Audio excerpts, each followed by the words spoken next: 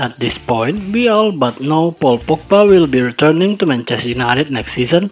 Thanks to COVID-19, Real Madrid won't be able to afford him, and while a third to Juventus was never actually realistic. Their new wage cap has removed them from even being a bargaining ploy. The report in recent weeks were less about Pogba wanting to stay at Old Trafford and more about him being resigned to knowing Real Madrid weren't coming for him. I've always said I didn't think Pogba wanted to leave Old Trafford so much as he just wanted to go to Real Madrid, and as such, this didn't really bother me because he's always at me like a professional and consistently performed on the pitch.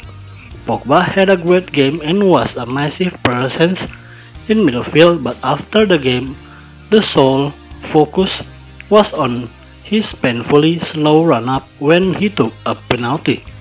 And that was the story of the beginning of Pogba's season. It didn't matter what he did on the pitch. There was always something else for the media to complain about. He's running too slow, he's doing this off the pitch, he's not doing that anything. With Jose Mourinho losing control of the team, he began to scapegoat Pogba, culminating in Mourinho reportedly calling the Frenchman a virus after a 2-2 draw with Southampton.